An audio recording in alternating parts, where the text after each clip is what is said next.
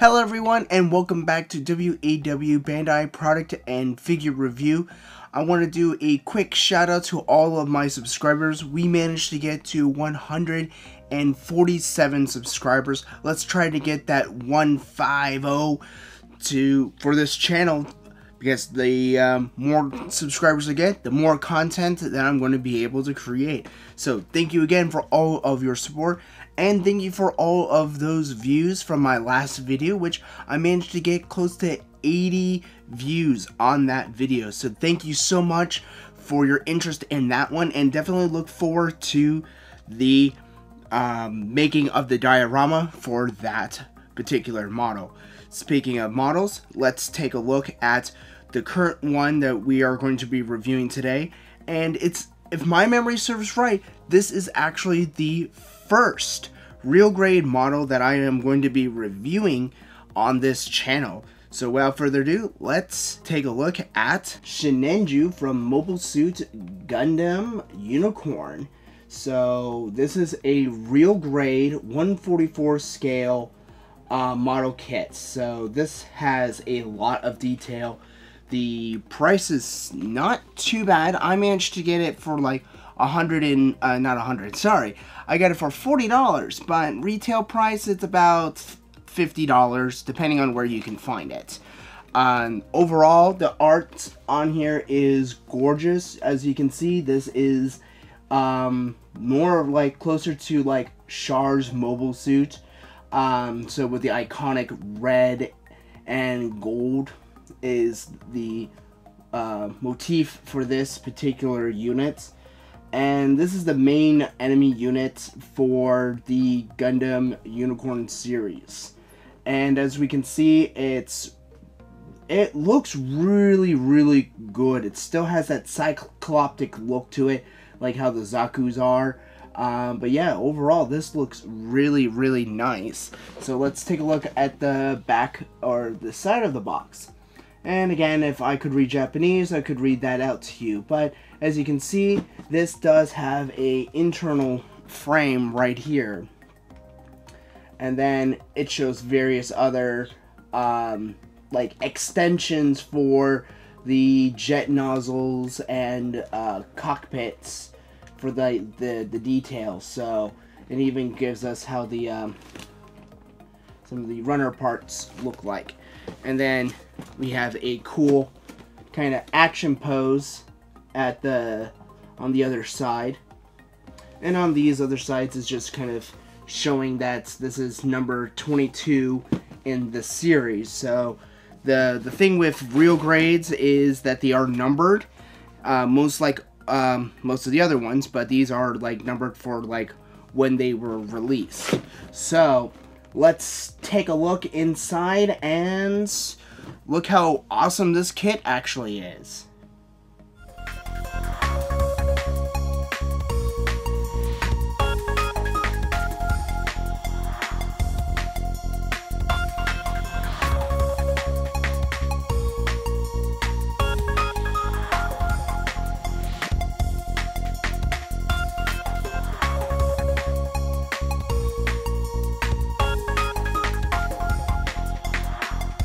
So this is the top of the box.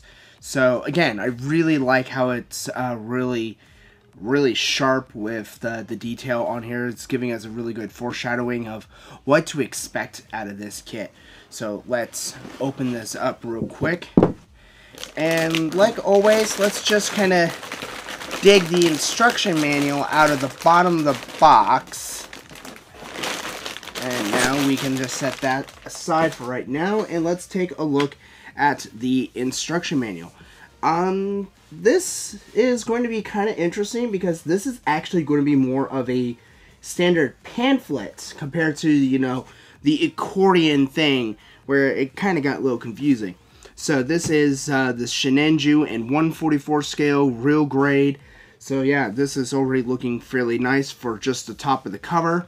The back of the cover gives us stickers, and yeah, so it gives us sticker layout for a lot of the parts. A lot of these are optional for the parts, because depending on how show accurate you want to do this, But yeah, so it even gives you a pilot too that stands outside. So I would almost highly recommending seeing if you can find water slides to do a lot of the detail that's going to be required to do this model. So let's move on to the inside of this. So this is definitely going to be giving us a really cool rundown through how many runners we actually have. So there's actually quite a few runners with this model kit.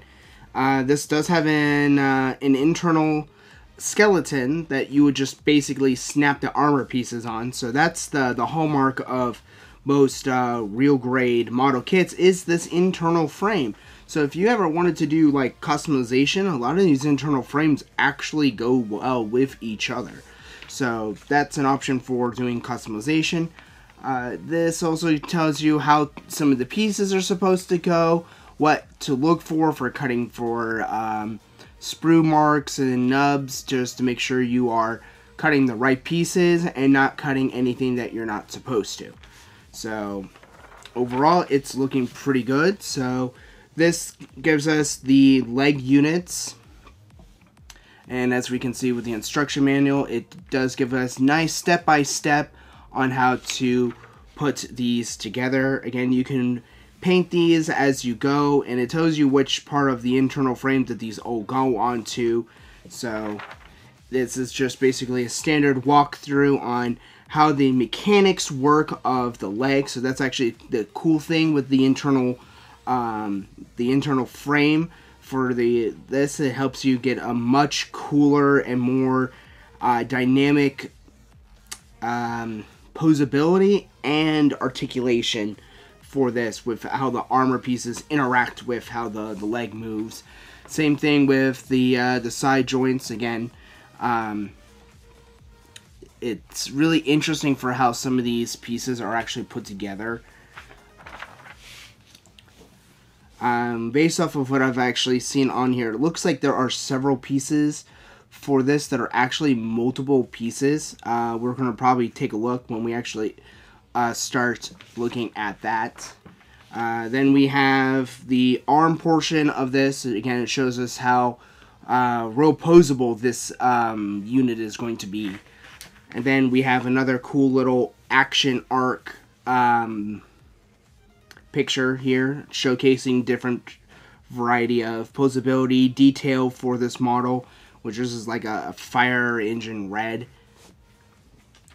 Moving on to the other page. Again, a lot of this is self-explanatory on how the pieces come together for the shoulder armor, the torso, and how everything pieces together. When it comes to the fuel tanks, this is the part that I still really kind of just dislike. They could have had them into like kind of separate pieces, kind of like the I have one that I'm currently working on that actually had the fuel tanks in 3 sections that just squished together, and it's where these lines were on the series for that model. So we also have the head units, various pieces for that.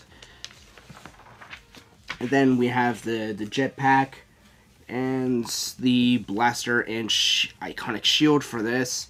This also gives you the option of adding a bazooka to the rifle or to the shield. And as you can see from the shield, and this is actually the part where I'm seeing this a lot with the armor and any other gold pieces, is there are black pieces that literally go on top of the gold pieces. This whole section here is gold holographic, like holographic gold. And these are black pieces that just slide right in, and it looks like the cuffs, chest armor, and anything that actually had the gold trim. You don't need any decals for or stickers compared to the high grade Sinanju that I'll probably do a video review over my progress on that and just kind of go over on how that high grade went together. But yeah, that's going to make the lines much sharper, more crisp, so that gives you a lot more flexibility with really painting high detail to make it look nice and shiny, to the point where you can actually paint it even more glossy and shiny. Moving on to the few back pages on here, it just shows, like I was saying, the customization between the rifle, where you can add the grenade launcher to the bottom of the barrel and how it comes on and how it comes off. Same with the shield. It shows how you can put the shield on and how it kind of connects to the some of the blaster armor, jet nozzles portion of the armor, and how some of these dual wield blades are. So that's actually kind of cool. And you can also have it where it connects to here, where how my real grade and the 1/100 that I actually have has that same feature with that. And thus we are concluded with the instruction manual for this model. Again, oopsie, this does give us a color guide right here on what all the colors, so you could use Gundam markers, acrylic paints, and or enamels to paint this. Usually Tamiya and the Gundam markers actually do fairly well depending on what you're trying to paint. So I'll probably do a review on colors that you could probably use for your Gundams to help with hand painting or airbrushing. But moving on to the actual model kit itself, we'll start out with this.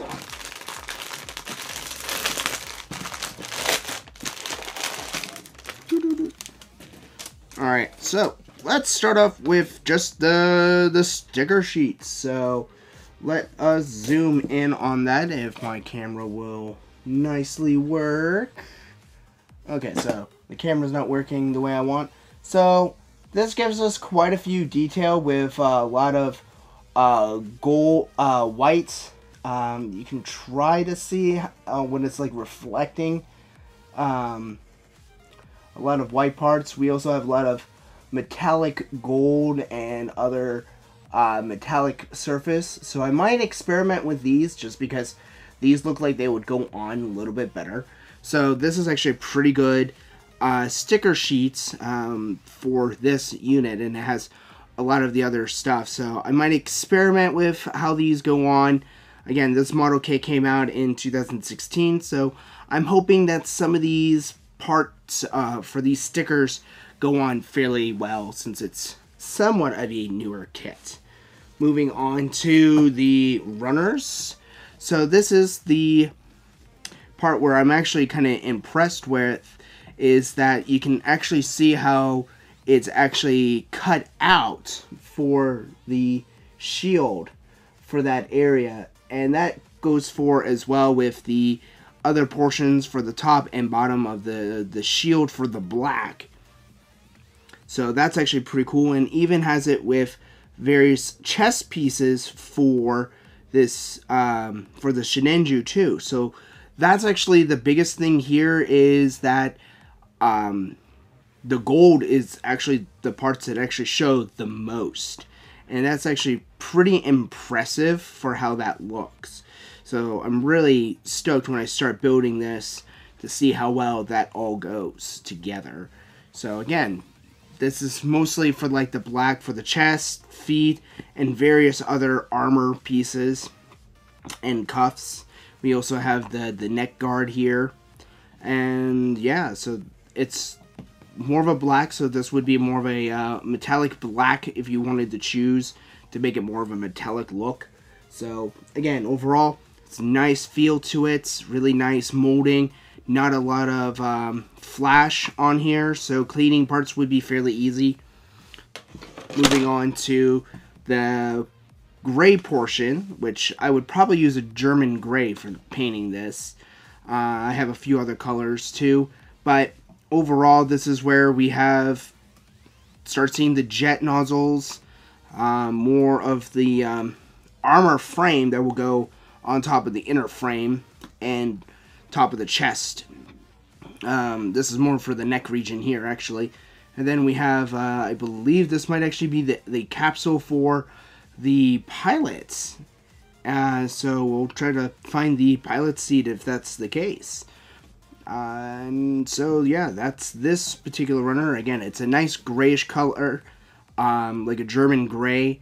So painting that would not be too bad. I would recommend maybe even dark iron would be a good color. But if you want to try to keep it more show accurate, German gray would actually be a better color. So we got a few other parts here. Let's take a look at this.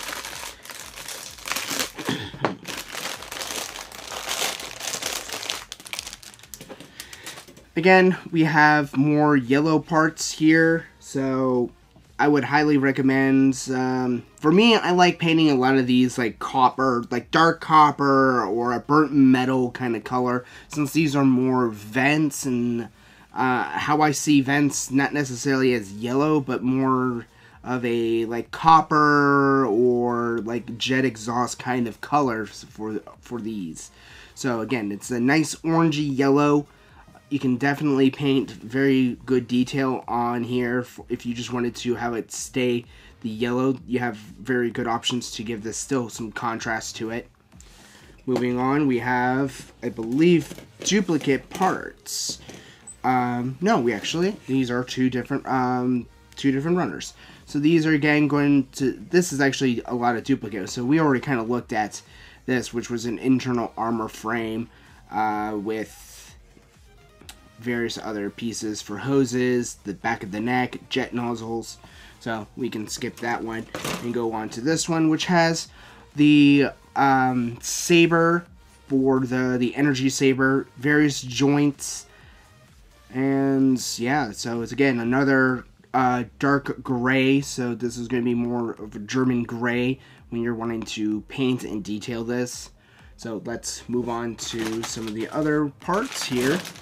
This is where we're actually starting to see some interesting color contrast compared to how the high grade model is, and that is the fact we actually have very extra silver parts here. So we actually have some duplicate parts, and these are for the jet nozzles for the shoulder boosters and various other boosters. So yeah, this is a nice silvery color.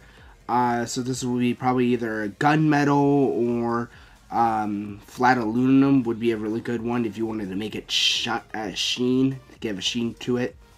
So overall, it's really nice plastic, not a lot of flash on the model. So this is actually duplicate parts, so just definitely pay attention to when you're working with that.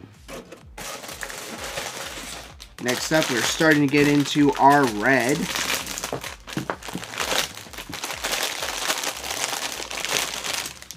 And this is a nice kind of like fire engine red. It's already really nice and smooth and shiny, so there's not a lot of flash on these parts. Yeah, it's actually really looking nicely. It's nice and shiny already, so you're not going to have to do much for like polishing. If you just wanted to do a quick straight build, it is already really nice and shiny. I would almost say just take a polishing polymer and just kind of doing a nice brush over with them just to hide some of the flash that is still left over. But overall, that is really nice, and we can see how nice the shield portion is. And again, this is going to be like sandwich, so this is all going to be like the red. If you really wanted to do really cool detail, this part of the shield technically needs to be painted, so you could easily just kind of mask this entire area off and just spray that gray. But that's me if I wanted to do more accuracy towards how the shield looks. But yeah, that's really a nice, really red color. Next up, we have various other joints, and this is where we have the hands, where we have a closed fist, open hand, and we have also very other joints, connecting pieces for like the shield. But yeah, and again, this is a nice German gray, not a lot of flash on this. Very good detail. You can do a lot with like Gundam marker, panel liners, so to give these a kind of a cool, kind of more depth to it. But a lot of this is going to be inside the armor, so it comes down to how much detail you actually want to put on them. So moving on to more of the red pieces here. I believe this is going to be the last of the red.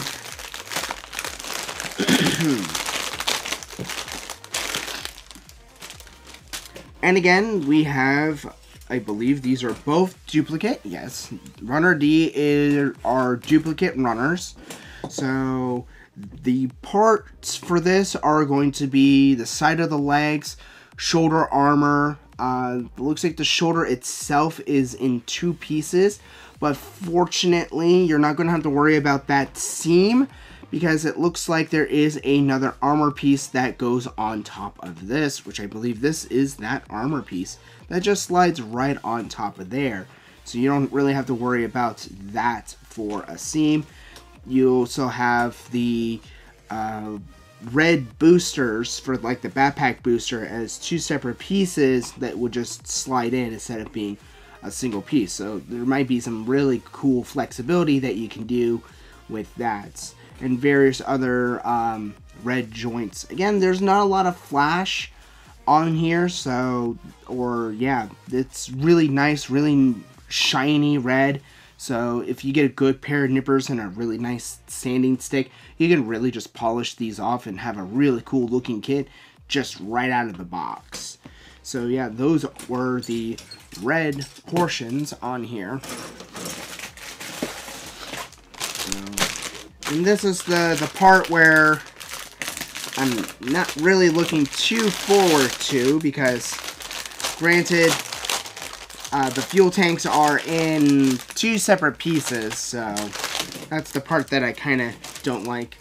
But we'll take a look at the internal armor frame, and as you can see, it is really simple. It's like a PVC kind of base plastic, so it's very flexible, very movable, because these are all hinge joints.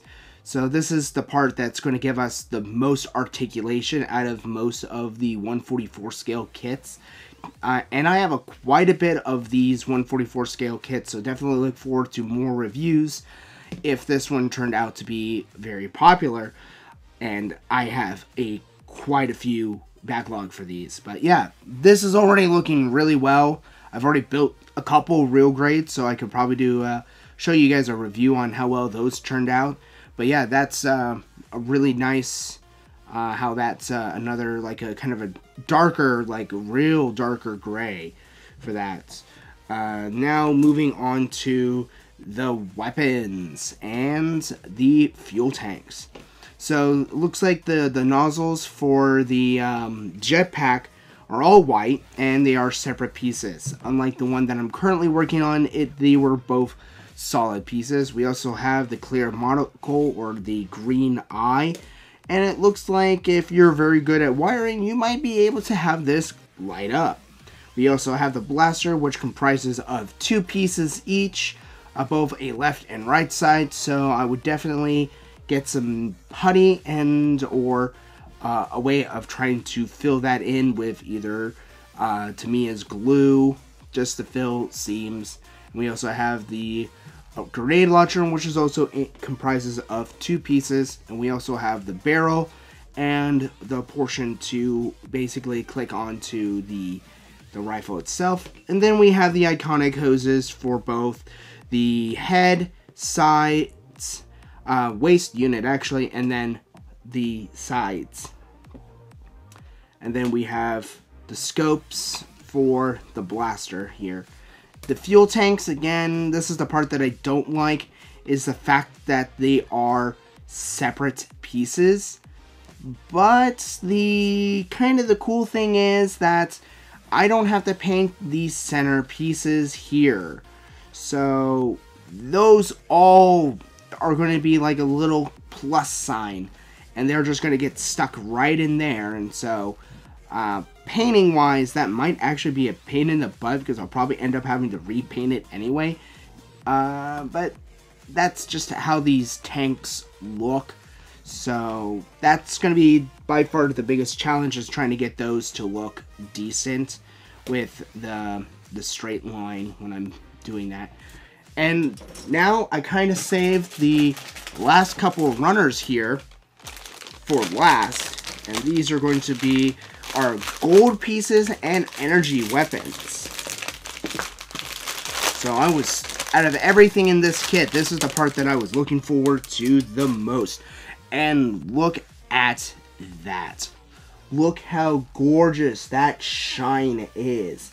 And that is already not even painted. You just watched me pull this right out of the bag. And look how shiny that is. Look at the detail that goes on to this. It is phenomenal with how cool and nice and shiny this is. I literally am going to have to find a chrome gold to go with this for me to properly paint this, or learn how to really polish, because a lot of this is just going to be straight on the model itself. So this is gorgeous on how well the detail is. Just be very careful when putting these and snapping these in, because it looks like they could snap very easily.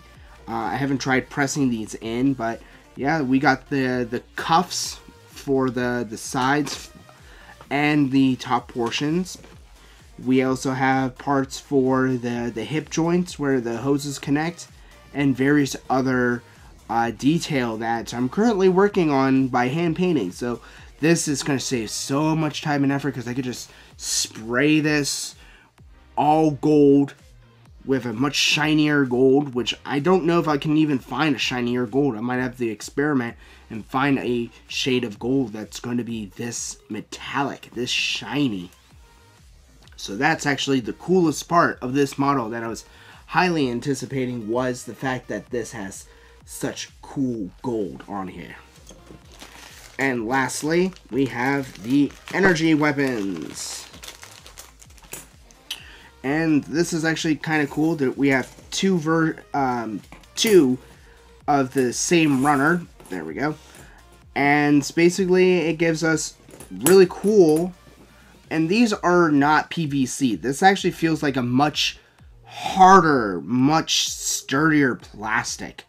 So what I might end up having to do is maybe find, like, because this is a lemony color, I might need to do a mix with a clear coat with some green and blue to get, or yellow, to give me this more limey kind of color to do a spray for a clear coat. Because these are much more solid than what I was thinking. So these are not PVC. This is hard clear plastic. So that's going to give it where more sturdy and better chances of, you know, polishing it and trimming it out without it having to, but you don't get much of a bend factor because of how tough it is. But a lot of these aren't going to be bending that much anyway. So yeah, that was the Sinanju model kit that we had here. So yeah. So I hope you guys enjoyed this video of the Sinanju 144 scale real grade 144 scale. So this is going to be a really fun kit. There's a lot of parts to this, but there's a lot of factors with this kit that is highly desirable for people that don't like doing a lot of detail work or wanting to do a lot of painting for some of those, because a lot of the units from this series, especially the Zaku's and the Sinanju, they have a lot of detail with those little crest emblems and stuff. So with the fact that this actually has gold parts already made and all I have to do is put black pieces on, that saves so much time and effort and can make this kit look much sharper without having any spillover for paint or anything like that. So again, a big shout out to everyone that's supporting this channel. If you have any future ideas or reviews for any particular models or any figures that are Bandai related, or if you want to even see me play some Bandai Namco video games, I got something cooked up later down for videos. But again, let's see if we can try to get to 150 subscribers. We're that close to getting that many subscribers on this channel, and trust me, I got boxes upon boxes of Gundam and figures to review for this channel, so I'm in no short supply. Also, leave likes and comments on what you found interesting about this video and other future videos that you would like to be featured on here, because I'm trying to get a few of the new Witch from Mercury model kits, so I'm waiting to get my pre-order. So that just was released on the 31st of July, so I'm still waiting to hear back from my local hobby shop when they get it in. So definitely look forward to that review when I get that. So that's going to be a fresh review when that sucker basically gets on my doorstep. So again, thank you so much for liking this video and watching it as far as I did, and I will see you guys in the next episode.